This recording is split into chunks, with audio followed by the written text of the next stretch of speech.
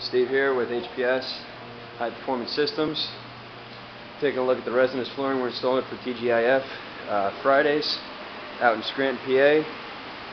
We did our quick diamond grind, degrease, and removal of all previous epoxy coatings that have failed, delamination and everything, and we'll be installing a urethane mortar system and a urethane top coat as opposed to our traditional epoxy top coat.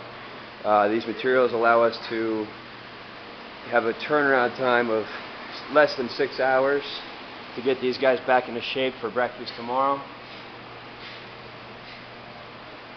What we're doing right now is we're patching the delaminated areas so that our semi-self-leveling slurry system will have no depressions where they're set.